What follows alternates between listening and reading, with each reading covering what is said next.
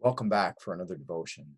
It's once again good to be with you in this format as we share the Word of God um, using some of the tools that the Lord has graciously given us in this time, and we're grateful for those things.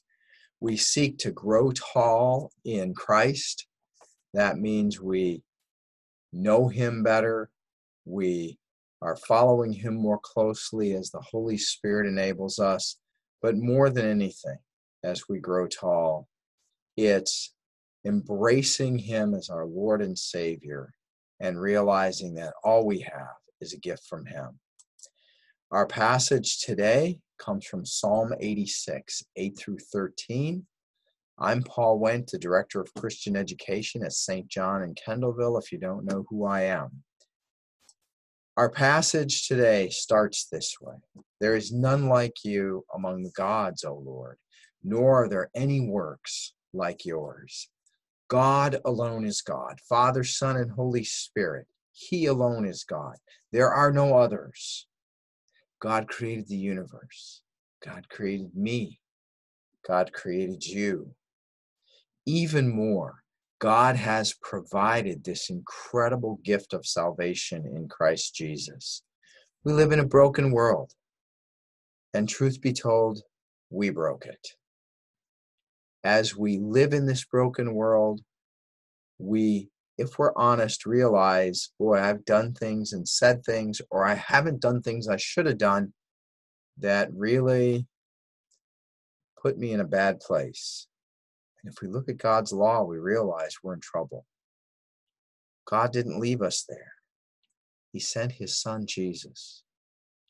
And Jesus, fully human as we are, complete identification with us, walked in the will of His Father, lived that perfect life that none of us can, and then died an innocent death in our place to pay for our rebellion, our brokenness. And as He did that,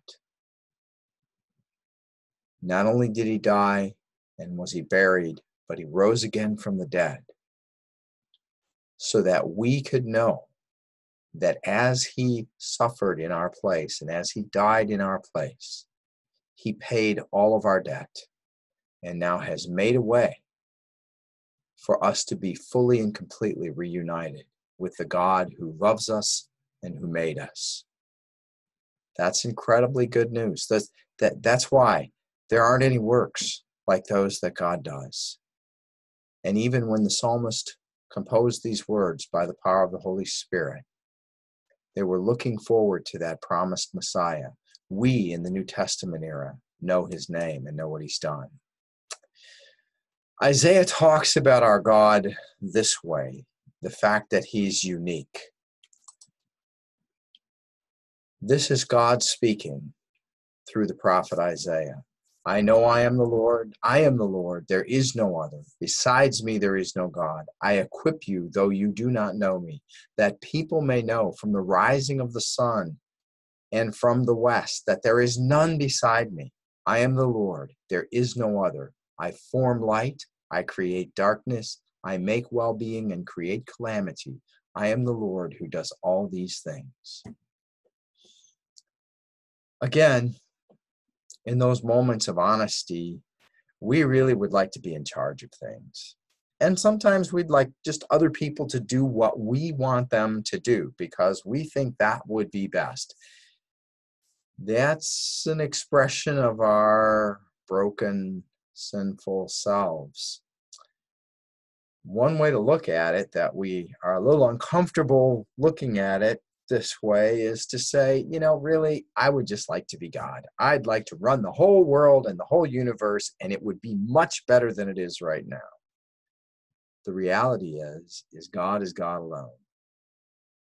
He's much smarter than me. He's much more powerful than me. He is eternal. He is much more loving than I am.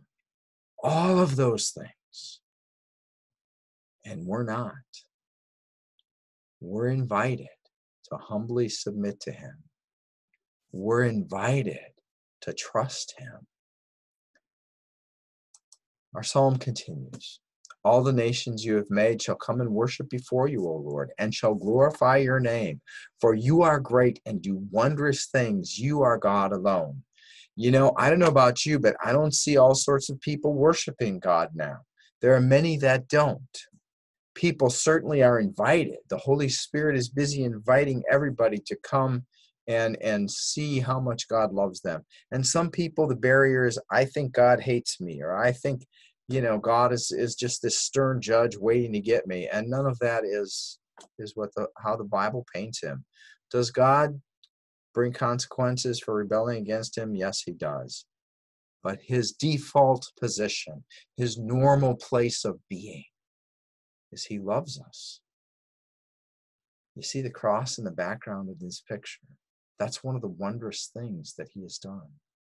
He sacrificed himself for us out of love. We do know, though, that there's going to come a day when all will worship before God. St. Paul says it this way in Philippians chapter 2. Therefore, God has exalted Jesus and bestowed on him the name that is above every name, so that at the name of Jesus, every knee will bow in heaven and on earth and under the earth, and every tongue confess that Jesus Christ is Lord, to the glory of God the Father. There will come a day when even the devil will bow his knee and confess that Jesus Christ is Lord, to the glory of God the Father. Now, those of us who are God's people, who know Jesus as Lord and Savior, will bow in reverent love and wonder and anticipation of being with him forever. Those who do not will bow in shame and horror and the terror of what is to come for them.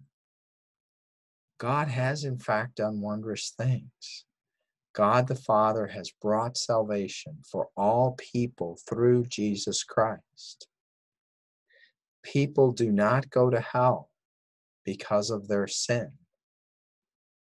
You don't go to hell because of the bad things you've done. You go to hell because of unbelief.